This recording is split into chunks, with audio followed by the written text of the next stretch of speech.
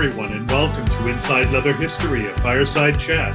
I'm Doug O'Keefe. I am the host and the producer of the chats, along with Mistress Joanne Gaddy. The Fireside Chats are a program of the Leather Archives and Museum in Chicago. Today, I'm sitting down for an interview with Paul Feitler.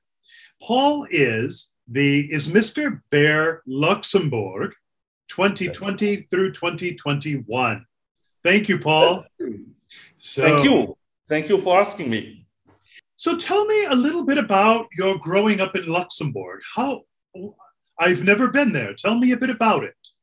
Growing up, first, what you have to know, Luxembourg is a very, very small country sitting between Germany, France, and Belgium. The whole country has about 645,000 inhabitants. Okay. So only to give you an idea of what Luxembourg is. Growing up, so I grew up in a small village, not so far away from Luxembourg City, the capital. I would say I grew up in a modern family, but a more or less conservative family, Catholic family. I got a real Catholic education. Well, yes, so as a child, you feel fine. This was more or less okay. Yes, so I was looking a bit around and at first looking inside of myself. And I remember so well when I was 10, 11 at primary school. During the history lessons, there had been an image of a caveman. And I remember so well, I always looked at this caveman full of hair on the body and so, woo. And at this time, of course, I didn't ask me any questions, but remembering on it later, I thought, yeah, of course, it was clear. I would say coming to high school, it had been a bit more difficult for me. Difficult in a way. I was more or less introverted. And I was always a bit not like the others. Yeah. How were you different? Told you coming so really from conservative family, themes like sexuality have never been spoken on. So when I came to high school, I at first never understood all the jokes concerning sexuality. I thought, what the fuck are they talking about? And of course, at one point, there had also been a bit of mobbing and well, yes. So I was different from other students, pupils, kids at the school.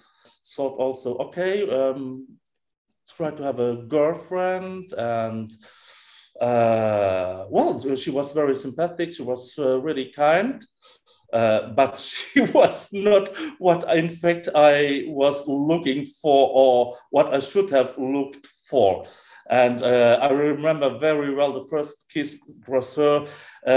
She gave me, it was a real shocking experience for me. I thought, oh my God, what's going on? What's wrong with me? So everything, every signs were so loud. Paul, you are not like them. And so I was on my way and thought, okay, I think at about 16, 17, I was really sure about what happens. But I had a real dilemma. So because I knew no one around me, my friends, who was gay or who talked about it, I felt all alone. And my dilemma was, are you really gay? Can you say you are a homosexual guy if you don't have any boyfriend, if you don't know any persons. And on the other way, the same thing I told myself, well, it's not possible to get any boyfriend if you cannot admit that you are gay.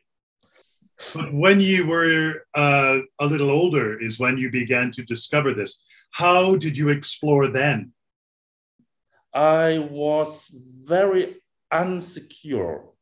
But at one time, there had been this moment, as I told before, where inside myself, I was really like a volcano, really nearly exploding. And so, Paul, no one can help me. You must do it yourself. So, but when you were finally coming out around, I think you said around 21, is that right? Yes, we are. When you were doing that, were you finding magazines then?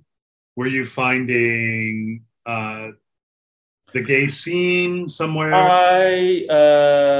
I began going out in the gay scene, and I very soon, so very, very fast, found also my first boyfriend at this time. And this was for me a very good start. How did you meet your first boyfriend? My first boyfriend I met at the Music Conservatory of Luxembourg. I remember so well. I came in, and there he was, staying there, looking at me. I looked at him, and so we got in conversation. We talked together, and well, that's it. And it came that it would be my first love.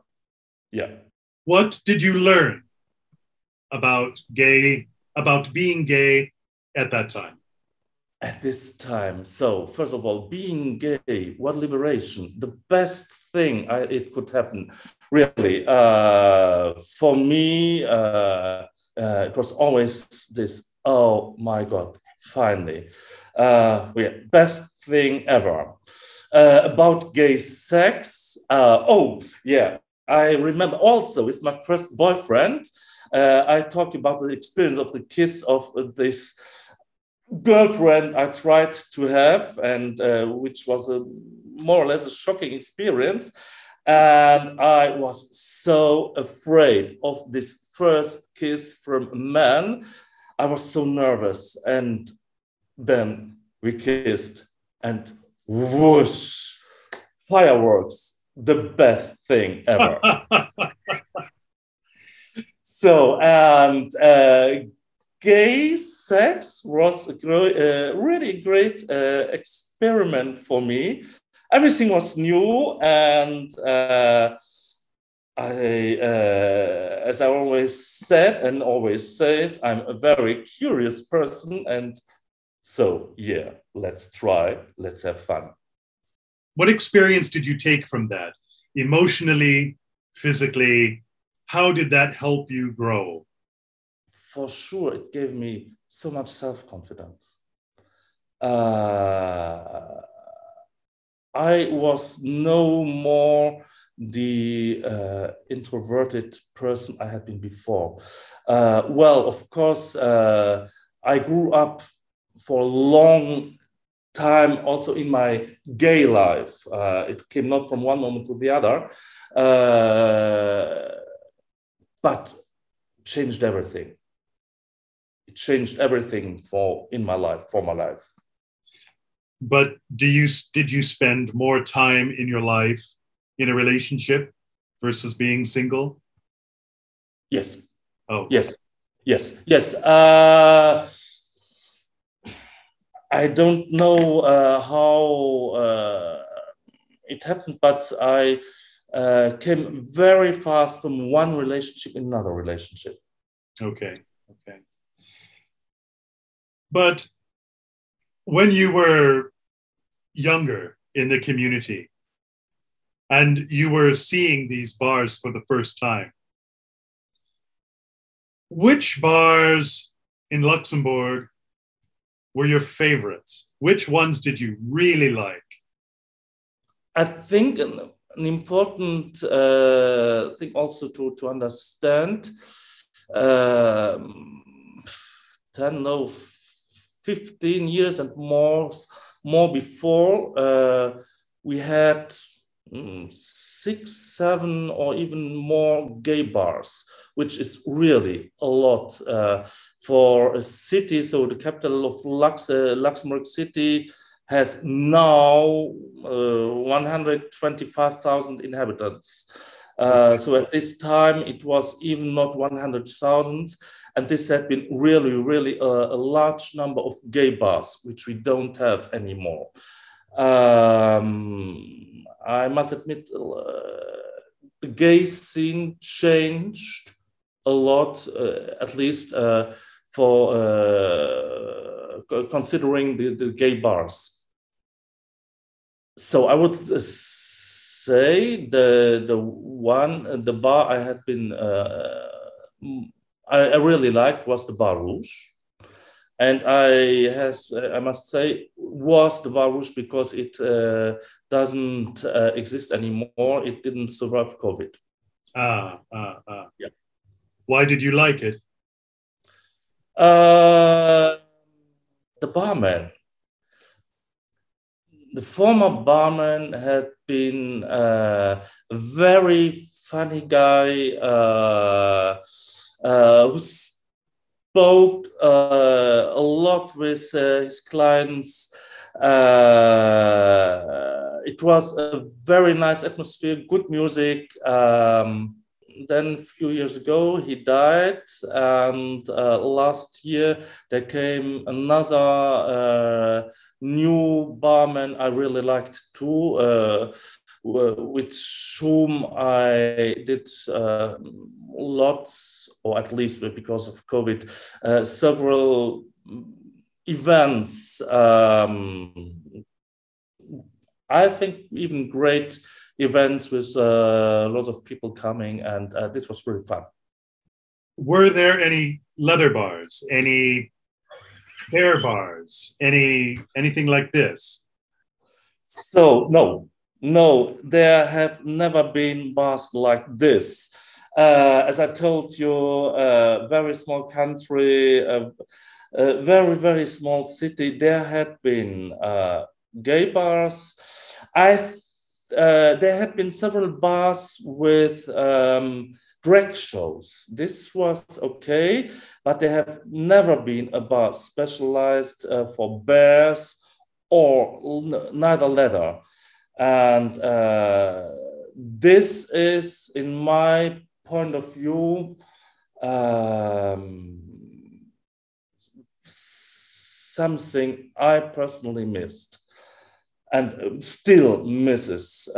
There should be, because there is a small scene, but it's very difficult in Luxembourg, because also to give you an explanation, for being Luxembourger, it's so fast going out to the other country. So if you want to go to Brussels, if you want to go to Cologne, or if you want to go to Paris, it's the same time. Paris with the TGV, with the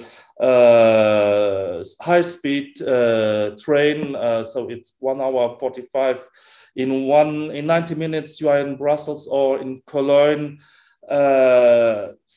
So if you want to go really to a bear or a leather scene, you go out.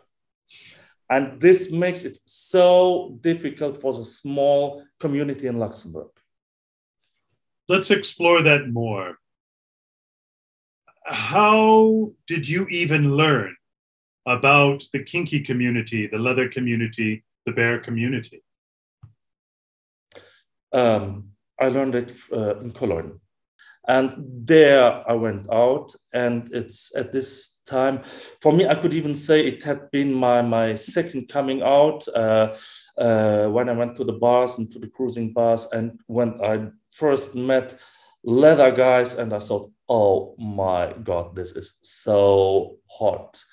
And I think this was my first real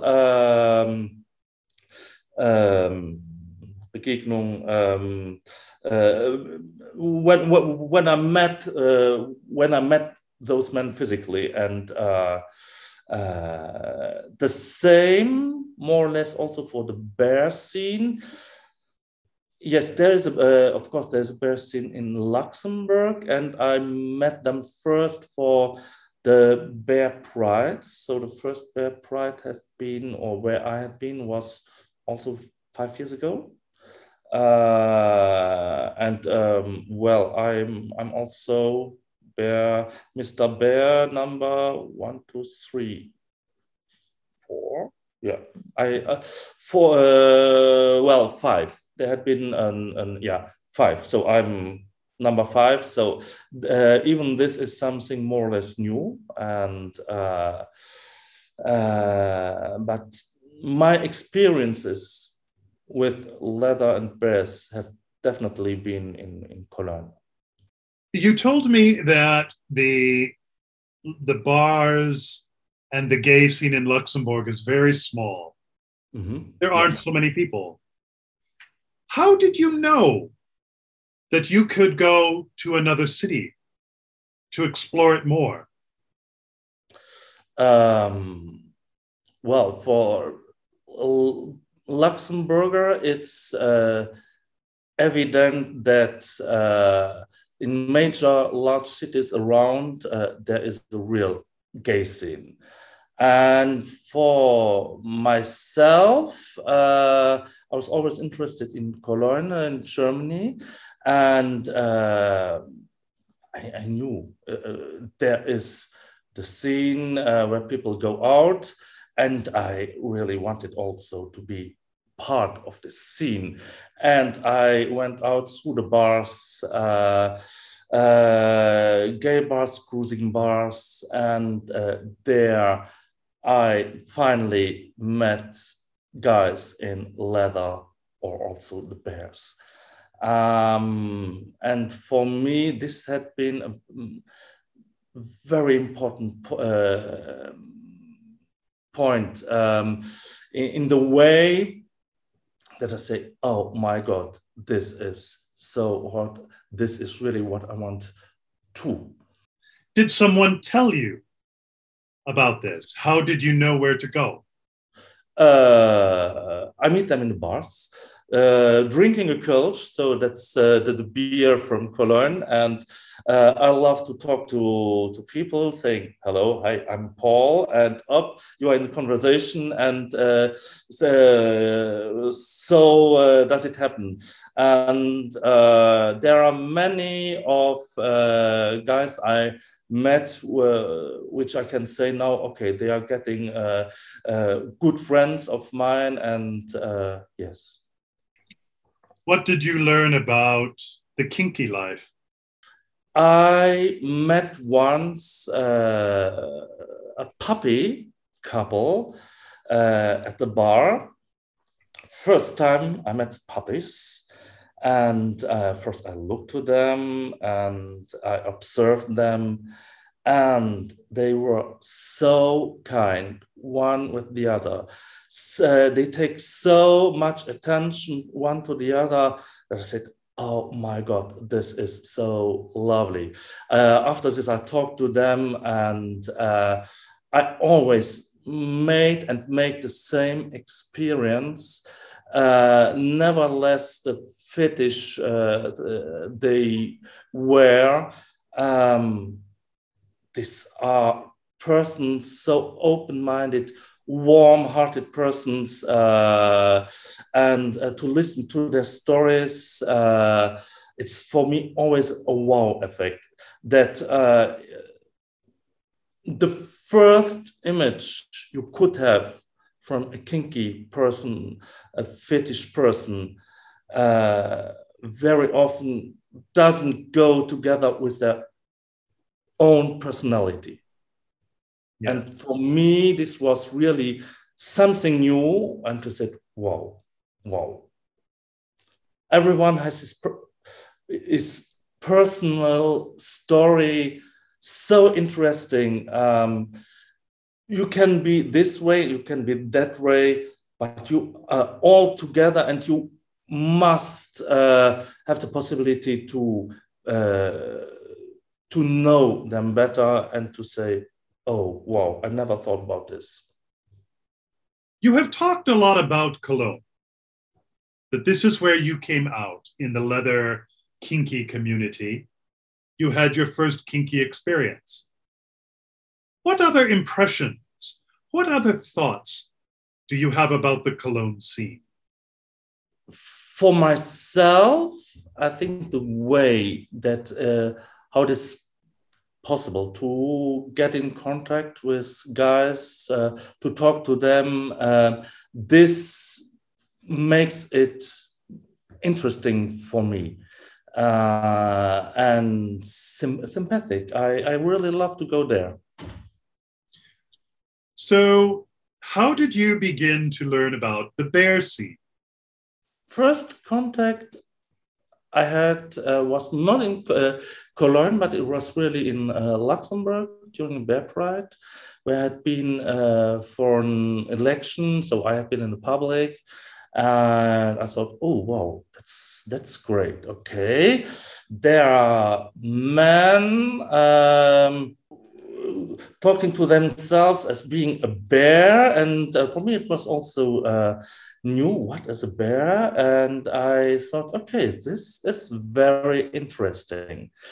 Then in Luxembourg, we don't have any bear bars. We talked already about this, but in Cologne, there are bear bars.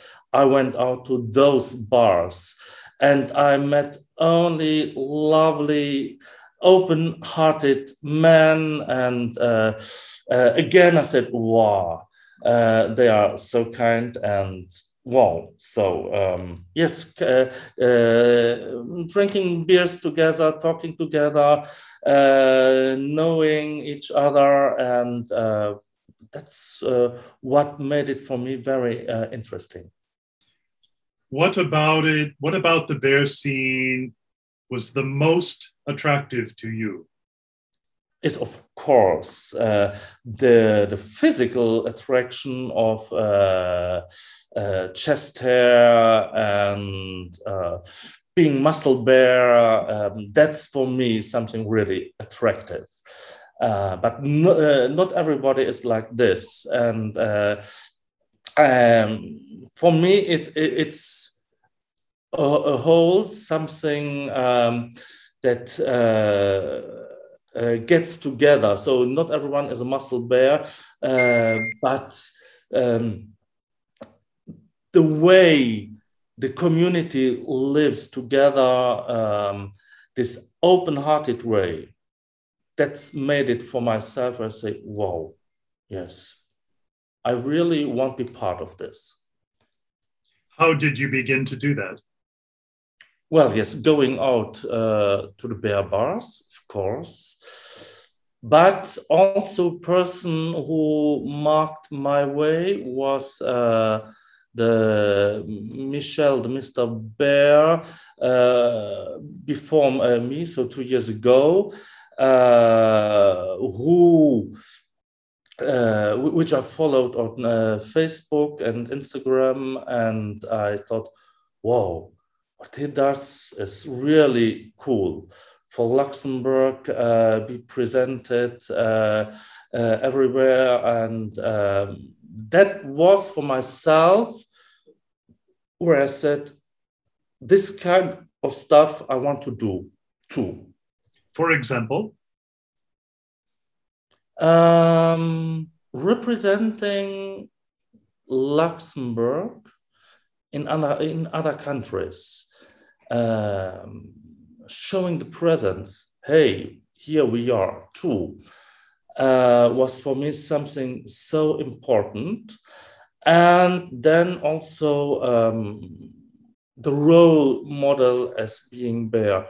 So you are how you are, and it's really good the way you are. Be proud of it and show it. This was a philosophy where I found myself totally inside, and where I told me, okay, Paul, yes, do this. Try it, go to an election and try your chance. Tell me about the contest for your title. My contest had been in October 2019. We had been 4 contestants, and it had been during 2 days. The first day was presentation at this Bar Rouge, where I told you, where everyone had been presented and everyone had to talk to the public and so on, something I really love too. They talked, they asked some questions everyone had to do, to answer, and everyone has to show something special. And yes, so for myself, I sang a song. I think this was impressed the public. And well, yes, and it had been a big party already during the contest and after the contest, a wolf party, and it was really a great event. So there were 4 contestants. Yep. Why did you win? So yes, being there with the public and for the public, I think this was a major thing. There had been a jury who gave points, and also the public who gave their votes. And yeah. How is the scene in Luxembourg now? Are the bars are open? All the bars are open, but we don't have any more gay bars, and this is really, really. I can't explain it. It's for me, world fell together. I remember when the inhaber of the Bar Rouge, which was not the barman, told me, you know, in fact, last year in October, when you organized the events, we really did a lot of money, much more money than all the months before. But I don't think it's a good idea to reopen. And he wanted to do a little restaurant inside, which is still in work.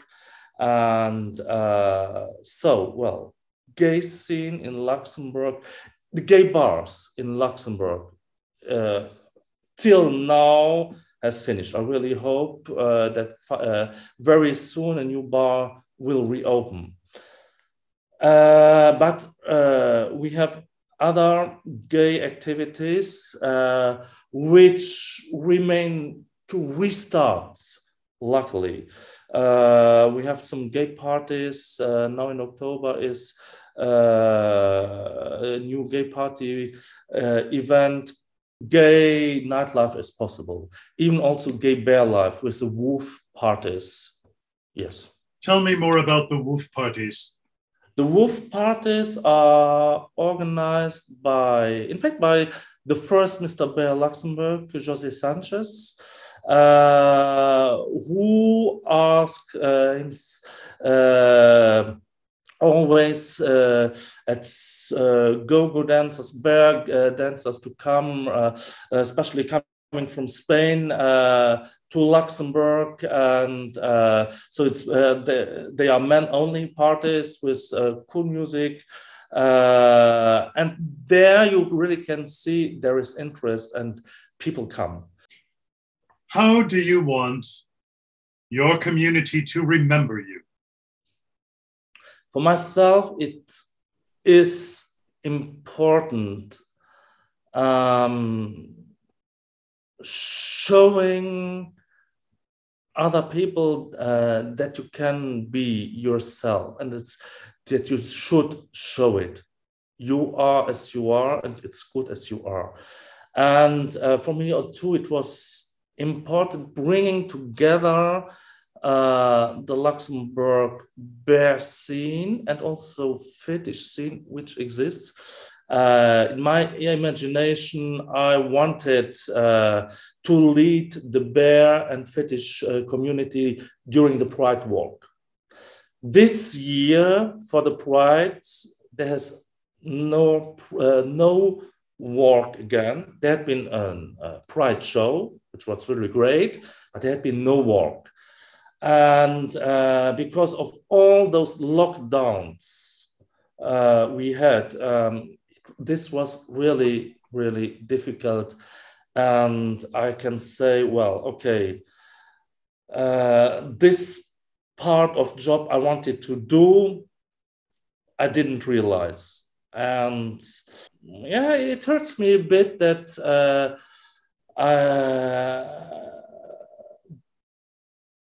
this goal I wanted to do, I didn't reach this goal. What advice do you have for future title holders? Be open-minded. Go to the people. Get in contact with them. Speak with them. Show them the way you live. And be honest with yourself and with all those to whom you are talking or to whom you are in contact.